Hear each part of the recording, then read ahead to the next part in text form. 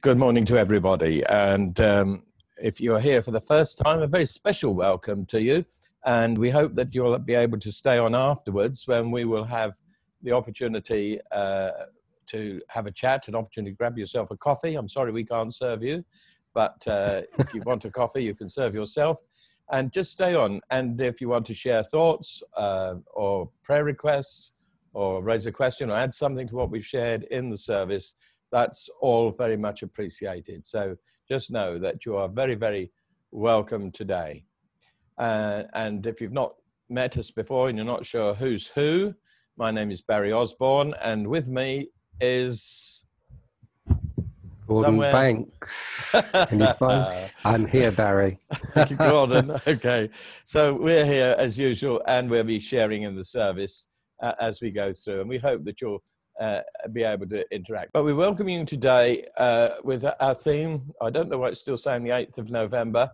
I did alter that, but somehow it's not saved it. So it's not the 8th of November. It's actually the 16th of November, 15th of November, get it right in a minute.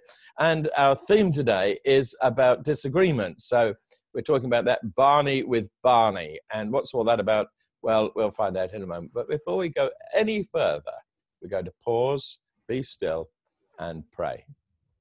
Loving God, we hold before you one another as we come before your word. Help us to be still and hear your voice. Help us to be open to feel your touch. If there are any here today, Lord, that have special needs, we pray that they may find you here.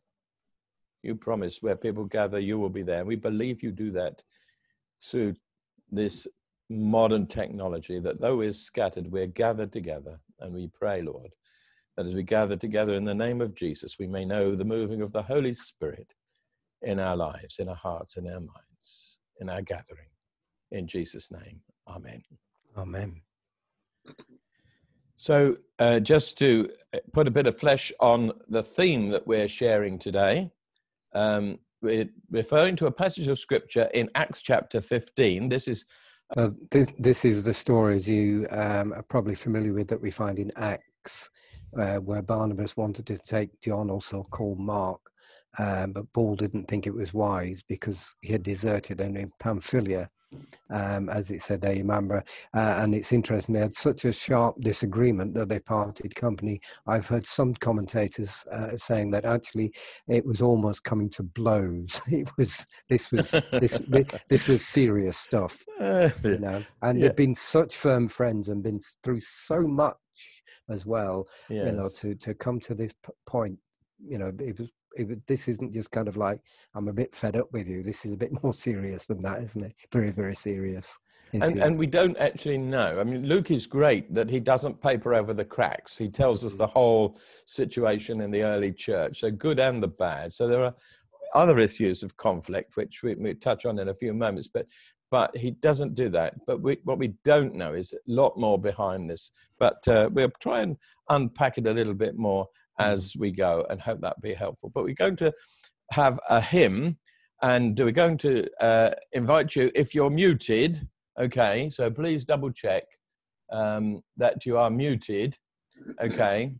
So if you're muted, you could sing. If you sing and you're not muted, you'll probably spoil the hymn for others. But here's a well-known hymn. It may take a moment or two to come in, but it's Samuel Stone's "The Church's One Foundation is Jesus Christ, her Lord." So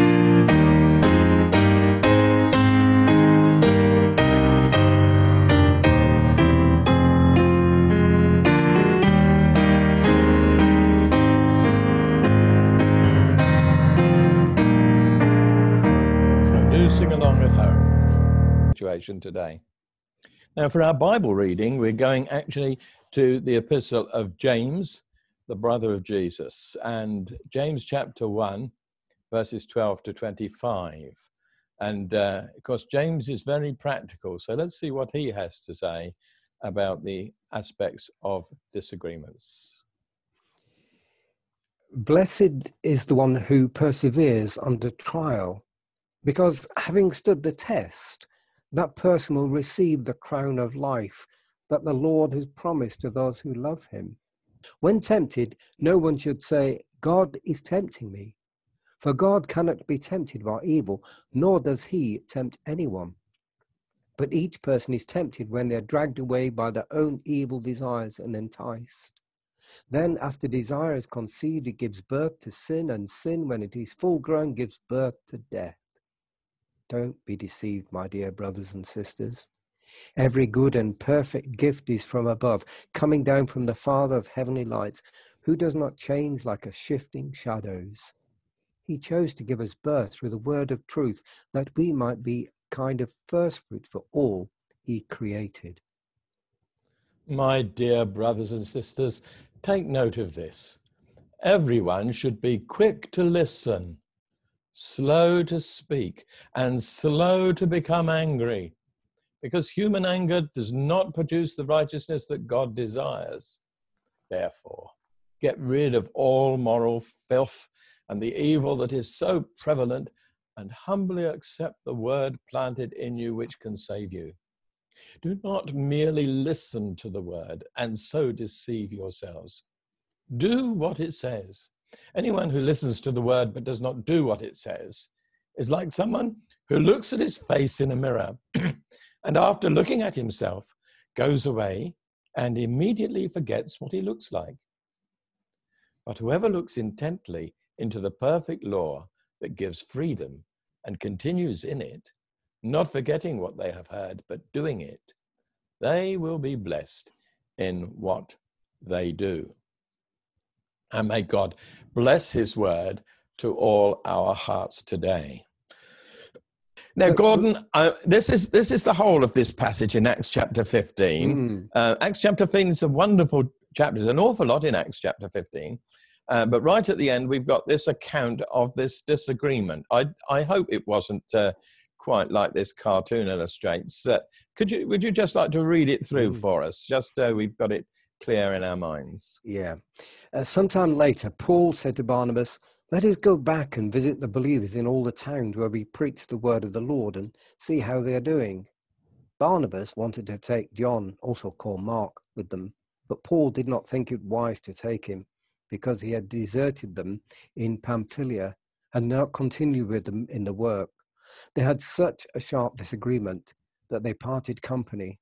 Barnabas took Mark and sailed for Cyprus, but Paul chose Silas and left, commended by the believers to the grace of the Lord. He went through Syria and Cilicia, strengthening the churches. Now, the background of this, of course, is that first missionary journey that they had been on. And on that first missionary journey, they had hardly arrived in what we now think of as southern Turkey when John Mark decided he would go home and went back. And so that's the background. So now this is the beginning of the second missionary journey. Paul thinks it's a great idea to go back and visit the place where they've been before and where churches have been planted. And so he discusses this with Mark, and that's what leads to a dispute, because Barnabas wants to take Mark. Paul doesn't think he should go with them. Gordon, the thing about this is really trying to see it from both points of view. How do you think Paul was imagining the situation? What was his concern with regard? Why didn't he want to take John Mark? I mean, we all slip up, don't we? Yeah. One of the first things in looking at this passage, Barry, that's important to note is the flip round of the names. Because in verse 12, as they come in Acts 15, we've got Barnabas and Paul. But here's the first time we see Paul and Barnabas. So we see it's almost like the leadership is shifting around, where Barnabas has been the leader and the elder. It's suddenly now this Paul is sort of becoming. So that's the first thing. Very, very important to notice that shift there. So Paul is obviously saying, no, I'm now Right. the leader. Right. So that's the first thing. And then, of course, remember, we don't know why John Mark went back home when he was in Pamphylia, but we do know the dangers. We do know that John Mark was from Jerusalem. And so here we're going into uncharted Gentile territory. And it's going to be dangerous. We know that. That's been their experience.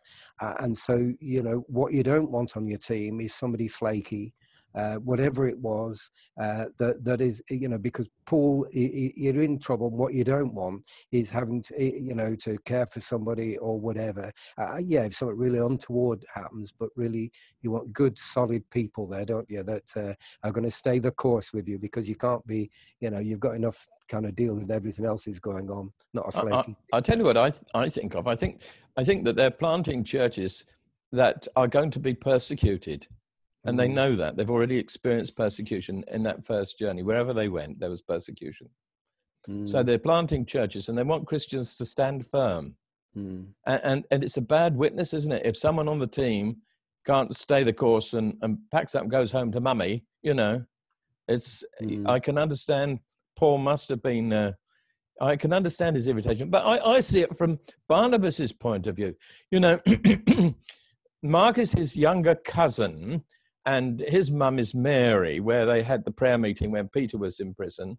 And I could wonder whether Barnabas was coming under a bit of family pressure, really. Hear his mum saying, "Oh, do take him. It'd be good for him." I also think Barnabas is the great encourager, isn't he? He was the great encourager. He'd encouraged Paul in his ministry, been a great help to him. And I wonder whether he sees something in Mark, and he kind of feels he deserves a second chance. Let's give him a second chance.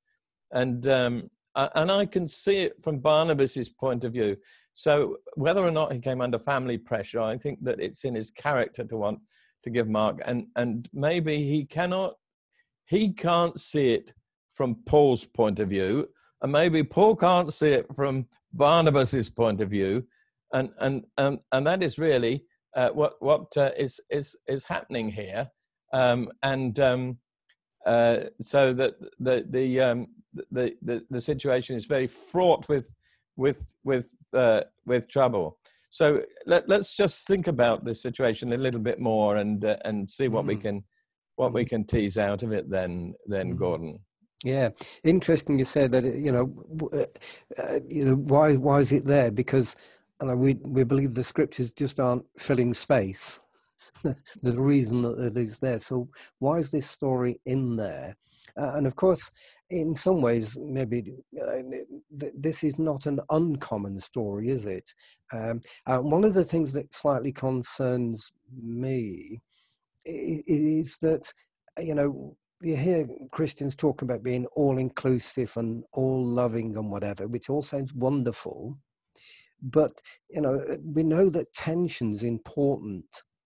And actually, there's nothing wrong with opposition but it's how to, at the moment, one of the issues, we've got the big issue obviously rumbling on in America as well, and they've got divisions there. Yes. But one of the other issues for us within certainly within the Anglican Church is the report that's coming out on human sexuality, living in love and faith, living in love and faith. That's right. That's coming out this next summer, which was already divided the church, and I think will divide it even further, the issues of human sexuality. And in going into that, Archbishop Justin Welby said, how can we learn to disagree well? So the question here, did Paul and Barnabas, did they disagree well, or is it a good model or a bad model? Yeah. We don't know all the ins and outs of it, but we don't. But we do know historically, again, don't we? Going back, we were chatting earlier on and looking back some of our very dark history. You just think back. Let's pop in Mary and followed by Elizabeth, reigned Queen Mary, and then followed by Queen Elizabeth, when the disagreement had come to the point where you were actually taking people and burning them to death or executing them. I mean, that you don't get more serious disagreement than that, do you? No, I think it's always difficult to look back in history and form judgments because we weren't living there. And I think during Elizabeth's time, of course, there was no internet, no telephone, and she would have been very concerned about the nation and aware of threats and divisions, and so would have come down hard. And I think sometimes our anxiety over situations can exacerbate the situation. And but there is a record of dissent within the scriptures. So even in the early church, we have the Council at Jerusalem, which in actual fact is referred to in Acts chapter 15. And in that, there was a dispute over whether the Gentiles had to keep the food laws. And there were differences of opinion. And just as Barnabas and Paul were both apostles, there were other apostles. So these people were sort of leading the church, bringing the truth of what it means to be a Christian into the church. And in that situation, you know, they would have been anxious to preserve the truth, you know, and so easy. It's that anxiety which can drive problems. So it's a human thing, I suppose, and we need to recognize that there is always a risk. And I guess that the multiplicity of all our denominations today indicates that it is quite difficult sometimes for Christians to get on with one another, even though we want to be people of love and to be nice to one another.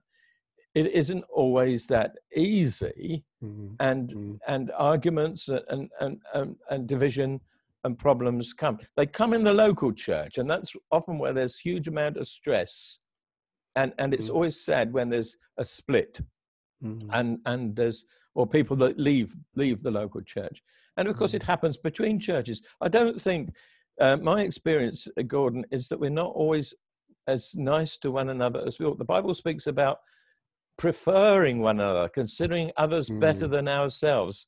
And I don't know where that fits in, you know, whether Methodist churches are happy to say, well, we consider the Congregationalists as better than us, or the Congregationalists are willing to say, well, the Anglicans are better than us, you know. There is a failure, isn't there, on our part that has led. And how can we hold to our convictions? How do we hold to the values that we espouse, to the things that are precious to us? How do we manage that on one hand, and on the other hand, work to show that we are one church?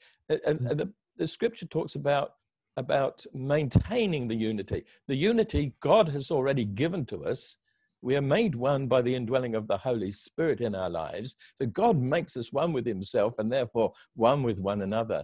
But we don't live it out as we ought, do we? And you know, Barry, you've mentioned there a couple of times the scripture, the Bible, and I hold them to great esteem, and yet sometimes, you know, that's weaponized sometimes, isn't it? And again, you know, it's because we all come to the scripture and we all put on a certain pair of glasses to read it, you know, and so it is there. But again, we've got to look at it in its full context, discuss and debate and that's part of coming back down to this argument, human sexuality. They're trying to deal with that and grapple with it. With slavery was another one, wasn't it? You know, is this right? Because we've got no clear mandate one way or the other. Jesus didn't say anything about that one way or the other. And so sometimes I just get a little bit worried when people sort of say, it's what the Bible says. Well, you know, yes, but I want to say, is it a case of what I understand the Bible to say, and you should agree with me? Which glasses I'm putting on. What's you know, the truth is the truth, but it's my truth. You know, agree with my truth. That's right. But I mean, there's the things that there are things. Sometimes there are doctrinal things. There are things about church polity. There are all of these things. And I kind of think that sometimes dissent is not a bad thing. You know, sometimes dissent is a good thing. Through dissent, God's work has expanded and grown and so on. And then it's down to us, if we do dissent, is not to allow that to cause a separation. I mean, within families, we don't always bring up our children the same way as our brothers and sisters or our parents did and so on. And it's a case of retaining the value and how much we appreciate this. And we should be able to appreciate diversity as well as appreciating unity. So the challenge is, how do we actually do that? And I wonder whether this is a good moment, Gordon, just to show that screen, because you and I, as we were preparing this, you'd come across a kind of thing that explains how these things happen, and it might be just useful, do you think, just to have a look at that? Yeah, I think that would be good, Barry. Yeah, just to see you bring that up, Barry. I was also thinking about a capstone that we talked Jesus and the tension there, because the capstone, I think, I don't know if it's right, but I think of a bridge and that stone right in the middle, and it's the tension and the capstone. The tension needs to be there to hold things together as well. And so we've gone back to our passage from Acts, Barry. So And here we are. So we just need to move on. There we go. And so, yeah, what we were saying is that there's some kind of progression here. And this has certainly been my experience. Is you begin with a discomfort, maybe a misunderstanding of what someone else is doing, or even fear of what they're doing. So that's where we perhaps begin with. And then the next thing is that if we move on, then we begin to dislike what they're doing because it's making us feel uncomfortable. We don't agree with it. We don't see, whatever. And then we move on to the next stage, which is beginning to oppose what they're doing. And you can see this is building up. And the next thing after that is that we begin to hate what they're doing and get angry about it. And then we then move on to being angry at what they're doing and then making them enemies and wanting them to change to our way of thinking and acting. Or if that doesn't work, then destroy them. And you can begin to see this in so many ways, in nations, in churches, in individual lives and family lives as well. Barry, I do wonder as we look at this, because I just found this such a useful model to think about, to check ourselves. And we talked about opposition and tension being a fairly good thing in a way, because it's a creative dynamic, or it can be. So is there some way, if we recognize we're on this roll, we're on this journey, and this is beginning to happen, is there some way we can halt the progress and check ourselves? And have you any sort of experience of where we might say, oops, hang on, we've stepped over a line here, and that's good to some degree to this point, but no further. We really need to check ourselves on that one. What do you think? Well, I think so. And I think we were saying earlier when we were talking about Barnabas and Paul, the ability to see things through the other person's eyes, which may stop the disagreement, but you may end up having to agree to disagree. Mm-hmm. But if you're going to agree to disagree, you need to do it in a way that's not disagreeable. Okay? And that's the important thing. And I think sensing when these things happen. Can I just share a personal testimony? When I left school, I became involved in the mission. I did my early training and Bible study, theological stuff. I did within that mission organization, which was led by a man who had a charismatic personality. He was a gifted preacher, but he was very critical of others. And he used to say he was a perfectionist and expected others to be perfect. So he was a difficult man to work with. And he was more than 13 years older than me. So it was something that, challenging his authority was difficult. And if you tried to challenge his authority, that caused a terrible upset. And so things were really, really bad. On one occasion, we were taking a service at a church, and he was preaching on a particular topic. And I was convinced that he was preaching a pointed sermon at me. And I was so convinced, really so convinced at this, that I was angry, and I'd become angry about this. And I started to quietly pray and tell God what a hypocrite this man was. And I rehearsed how hypocritical he was, how criticizing he was of others, how he tore other people's to shreds by his judgmental attitude. And then suddenly I felt the Holy Spirit withdraw from me. And I wouldn't have been able to explain his presence up until that moment, but I felt the Holy Spirit withdrawing from me. And I knew that I was actually guilty of what I was accusing this other person of. I used to work in secular employment for a while. For a couple of years, I worked in an office where people used to grumble and criticize the boss. and that a senior member of staff used to mutter while this was going on, "The faults we find in others are most often found in ourselves." So I think that maybe some introspection helps, Gordon, being aware that we're not perfect and that we might have it wrong. So being willing to listen to people because we might have it wrong.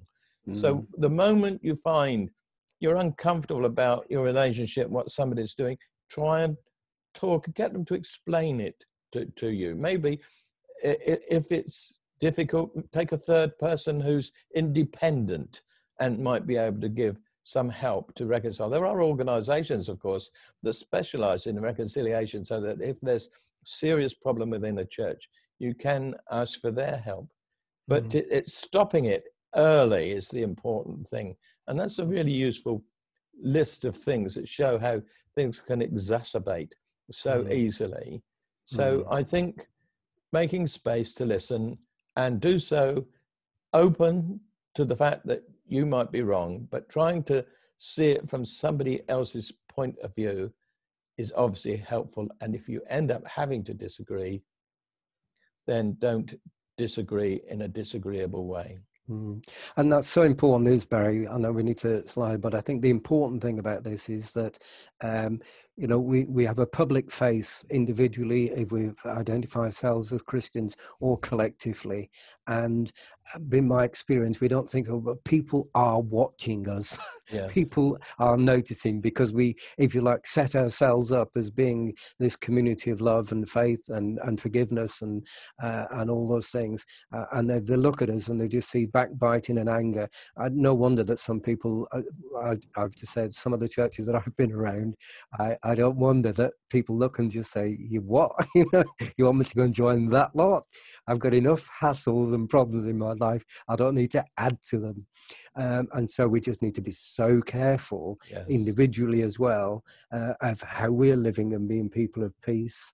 And that isn't just about acquiescing and just saying, "Oh, it doesn't matter." Things do matter, and we need to be upfront about that. And there are some things, but then how are we actually, it's this thing about how are we actually handling it? How are we actually dealing with it? And I just think that's so important. And I really want to emphasize to people here this morning and just say, you know, is this for you and in your fellowship? And is this kind of model here a useful little progressive model here, just to think about for a bit of a checkup and just say, you know, can we, if we do need to disagree, can we do that well and present ourselves well to witness? That's what really concerns me, is this witness, the negative witness, that disagreeing well and arguing.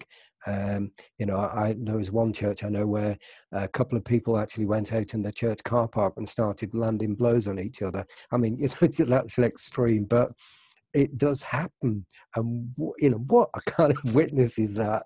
You know, just unbelievable, isn't it? Absolutely. Can we just add one word that we haven't talked about, and that's the word compromise. Sometimes compromising is okay, but be careful about it, because if compromising is actually making somebody very uncomfortable, you're not really resolving the situation. So just take a lot of care. It is so important. And as Gordon has pointed out, let's notice that it's about our public witness and how easy it is to spoil our witness and hinder someone coming to faith because of our particularity and our stubbornness in holding to a point and not listening to somebody else. Good point, perhaps, to sing "Make Me a Channel of Your Peace," do you think? I think that's good, isn't it? You know, yeah, Gordon, this is a recording from YouTube, so it will be stripped out. But it's the Dragon School from Oxford, and one of the television songs of praise competitions between choirs. But I hope it's a blessing to all of us who listen. Just watch out for the last verse when they do it. There's a lovely little descant comes in, but if you're muted, you can sing along. Shall we turn to our prayers, Barry, as we've been there? Be a good place to go now, wouldn't it? Indeed. And so let's turn to our loving Heavenly Father in prayer. And we begin by praying for all those agencies, both Christian and secular, who seek to bring reconciliation, agents of reconciliation. Do pray for them. And if many of those are charities, and we know at this time that charities are being very hard pressed, and so we pray for them at this difficult times. Remember in particular the charity of Relate. It brings in relationship guidance to people. So we pray a blessing upon them and pray for decisions being made at these straitened times. And we do know that under these conditions as well, tensions are raised, and we do know there's a lot of difficulties both in families as well. So Lord, in your mercy, Hear our prayer. We turn our thoughts to the situation in America at this time, very much a divided nation, very much Christians divided, strong opinions, and we ask God that you would help those who are Christians in that country to show their unity and their love for one another. And we pray for wisdom. We ask for the current president that he may have wisdom regarding his response to the election outcome. We pray for humility in the situation, that there will be a willingness to come and acknowledge failure on everybody's part. Lord, there's an awful lot of repentance needed there, as indeed there is in my life and in our country here. So, Lord, we pray, bring healing to a divided land. Lord, in your mercy, hear our prayer. We continue to pray for COVID, and in particular give thanks for the initiative from the Archbishop of Canterbury, picking up Thy Kingdom Come, encouraging God's people to pray in particular on a Thursday. But we do pray for the hard-pressed health service at this time, and pray right now that if somebody's either coming off a shift or going on to a shift, if they're coming off a shift, that they will be able to find rest and refreshment and be able to deal with all the things that they've been facing, some incredible traumas that are just unimaginable to us, and those going on to shift and again fearful of what they're facing. We just pray that you be with them, Father. And we again think about the tensions that this whole situation is bringing. It brings up many good things, but it also brings out some of the worst side as well, and some of our anxiety and fear. And so we do pray for those who are caught up in all of that. And as we think of those through COVID, we pray for those whom are known to us who are sick and needy at this time for our prayers. And we just pause just for a moment that you may name somebody quietly in your heart who's known to you in need of a particular touch from God this morning.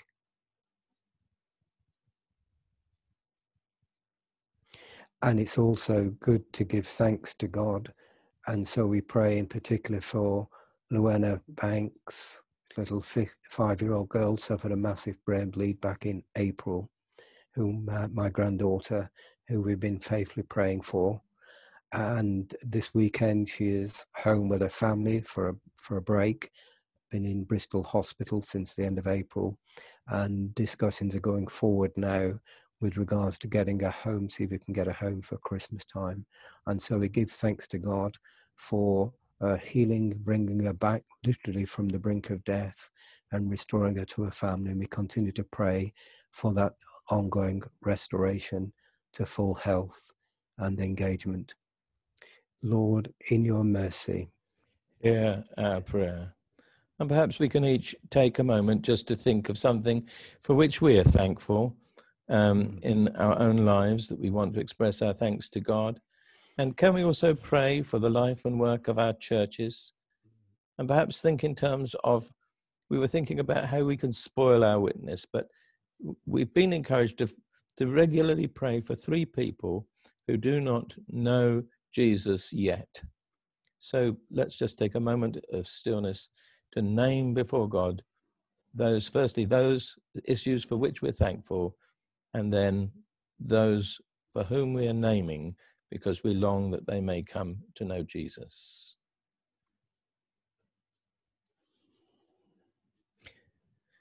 And we gather our prayers together by saying the family prayer together. Our Father, who art in heaven, hallowed be thy name. Thy kingdom come, thy will be done on earth as it is in heaven. Give us this day our daily bread, and forgive us our trespasses, as we forgive those who trespass against us. And lead us not into temptation, but deliver us from evil. For thine is the kingdom, the power, and the glory, forever and ever. Amen. Amen. We've talked about sharing our faith and the importance of our witness. So we want to remind you, as we do every week, of this website, christianity.org.uk. Make sure you know this address. If you've never been to this website, go and look at it and see what it offers. It's really very, very helpful. And during this time when so many people are anxious because of the circumstances and stressed by them, maybe this is a good time just to point people to somewhere where they will find help. So christianity.org.uk. So thank you for sharing with us today. It's good to see a goodly number coming back with us. Welcome to Stay On for Coffee Pot. As often we say, you know, Barry and I are not the font of all wisdom.